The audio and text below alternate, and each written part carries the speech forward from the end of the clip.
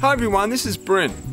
Previously I've recommended the GoPro Floaty Backdoor as being an absolute must if you're going to use your GoPro camera over water.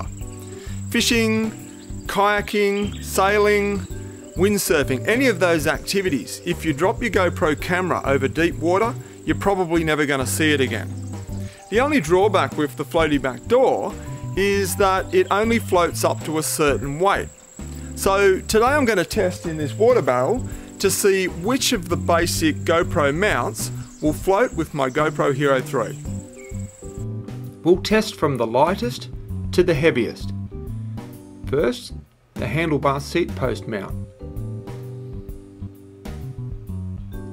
The vented helmet strap.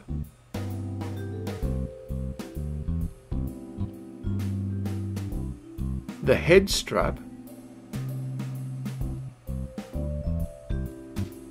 The suction cup mount,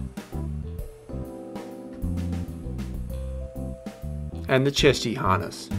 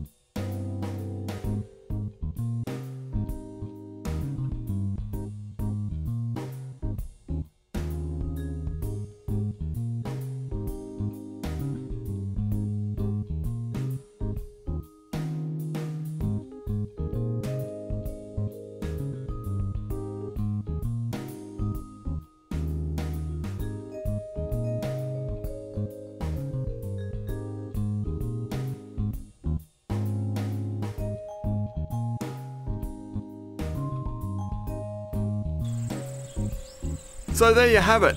The Floaty Backdoor will float the handlebar seat post mount, the vented helmet strap and the head strap, but the suction cup mount and the chesty are just a little bit too heavy.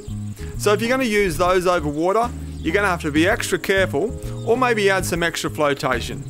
This is Bryn. Thanks for watching.